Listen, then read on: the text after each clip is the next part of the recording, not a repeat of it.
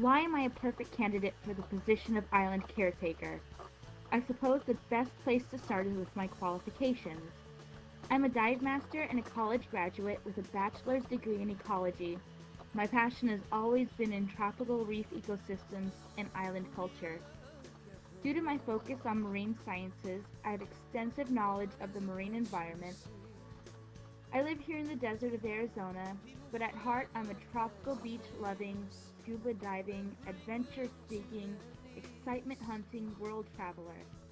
I can enthusiastically and without a doubt fulfill all of your requirements and job duties that are set for this position.